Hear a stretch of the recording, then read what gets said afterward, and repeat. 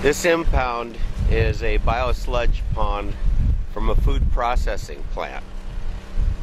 Presently about 3 feet deep with around 20 inches of sludge in the bottom.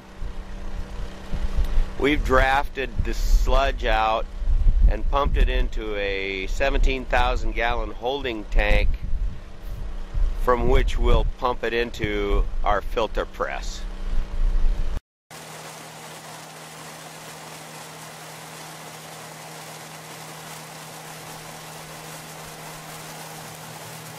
Shown is the organic sludge material that was removed from the lower 20 inches of the processed water ponds.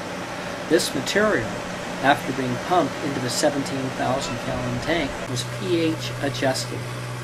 This adjustment of the sludge material allows the slimy organic material to be separated from the water that it is currently being suspended. Agitation of these fluids is necessary prior to being pumped into the filter press. By feeding the slimy organic sludge into the press in a dispersed state, the solids and water can be separated efficiently.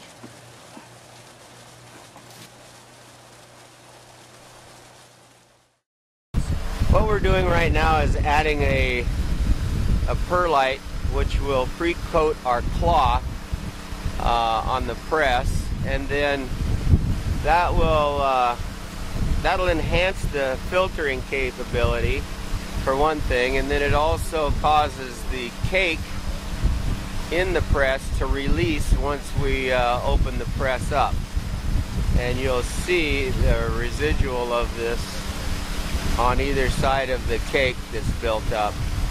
That's all this process is about, just to help our filtering. I don't have any time other than tomorrow to do it, and I'll start it up and I'll let it circulate. Through the press several times, then we check the clarity of the water, and when it's clear like this, we know that that perlite is now attached to the press membranes. So now we're ready to start the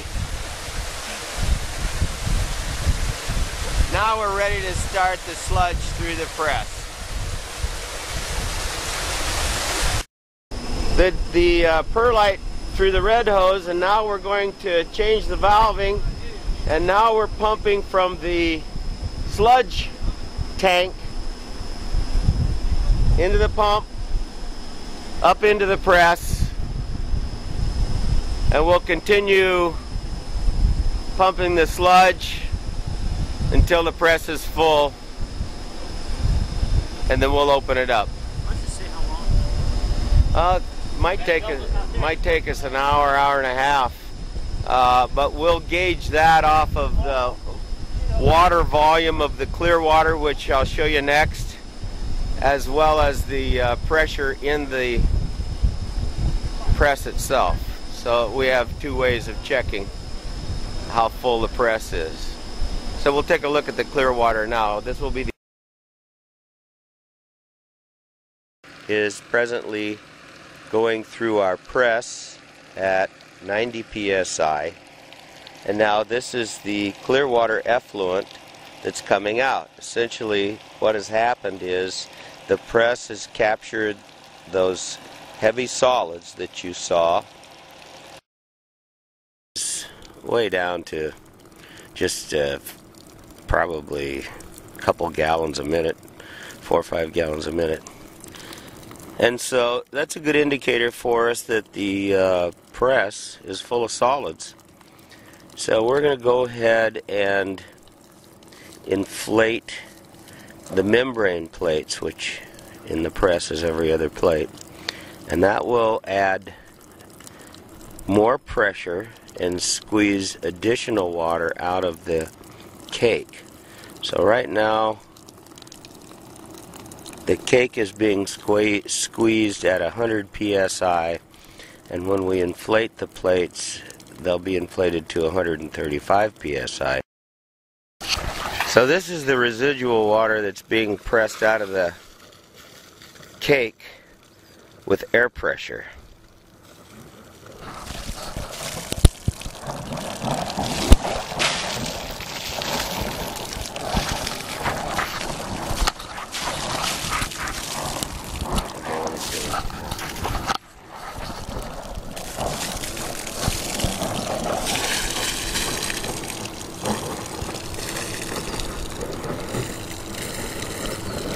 As soon as we're done with this sequence, we'll exhaust the air that's in those plates, and then we'll add air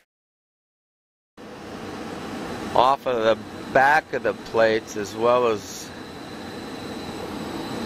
inflated the plates and blown all of the air out of the cake. And now we're opening up the press, and we'll see the solids that we captured from the mud.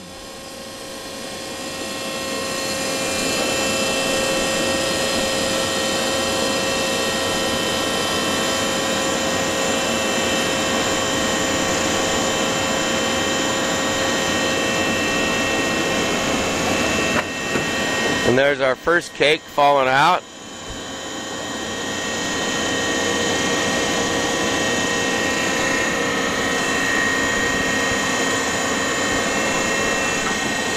And there we go.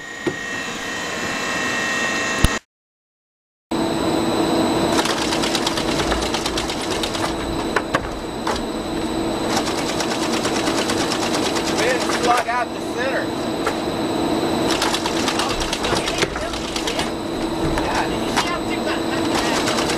You didn't slug the center out. You didn't blow your slug out. Oh, no, I didn't. But it's not coming out with the cake. There's still quite a little bit in it.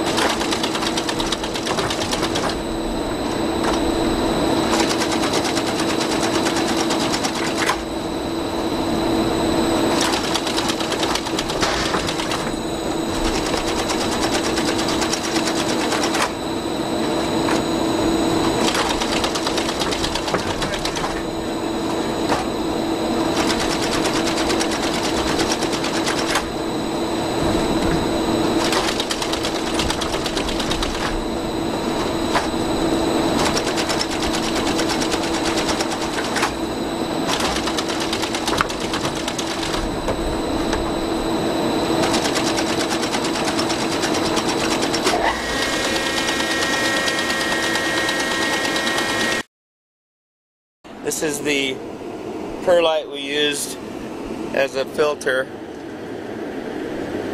to aid that attached to the cloth. See the imprint of the cloth. And this is that slime that came out of the bottom of the pit with the water squeezed out of it. So there you have it. There's your cake. Pretty solid.